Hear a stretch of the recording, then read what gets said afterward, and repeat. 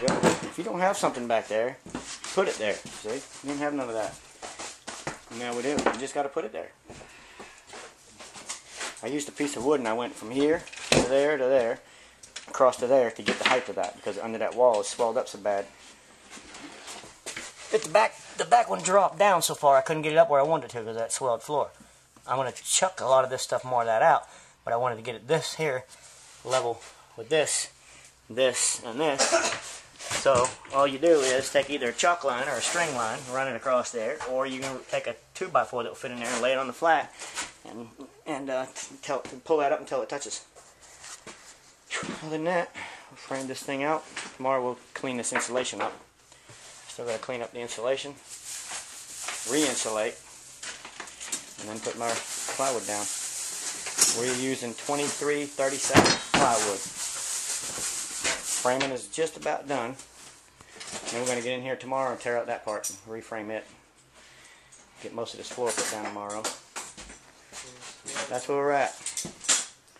On this wall here, you can also notice that it's flush right here. This floor, so I can't bring my floor in here over to here because this stuff's in the way. So it's got to go. I got to take it off right to the wall. It's about, I don't know, an inch. Take an inch of it out, so it looks like that. So it looks like this down through there.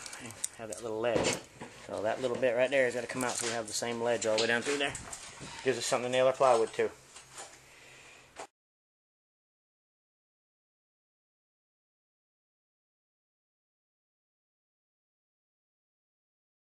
Alright, we're starting in the bathroom, and if possible, you always want to remove anything that you can remove.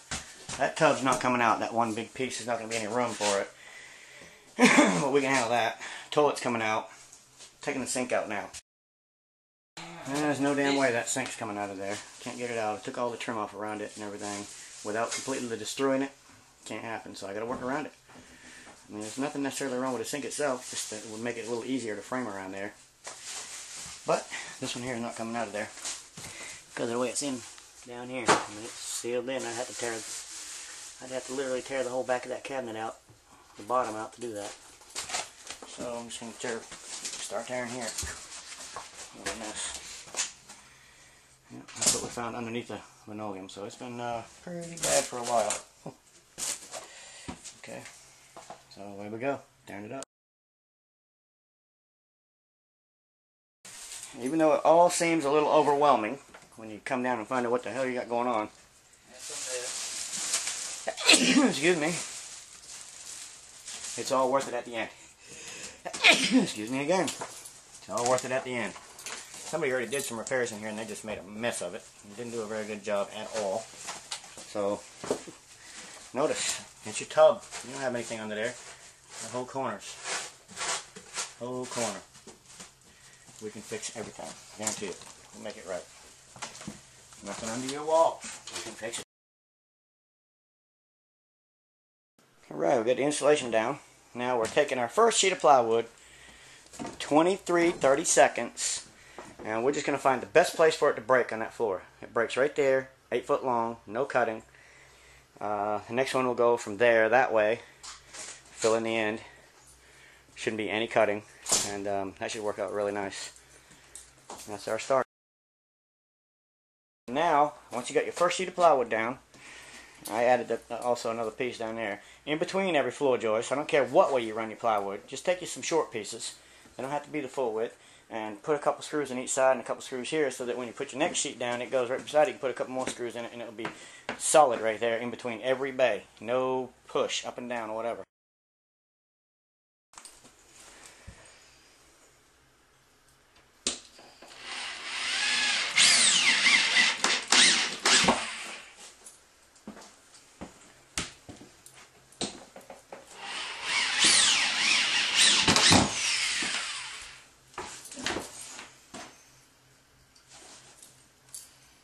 So easy Billy can do it.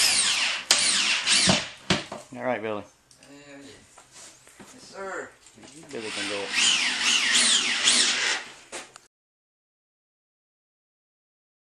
Okay, in the closet. I couldn't frame under that wall, and I needed framing on both sides, so I just framed through it. I took my 2x4, went all the way under, and put some screws here. Go in here, put some screws here. That gives me something to screw plywood to when I put it in.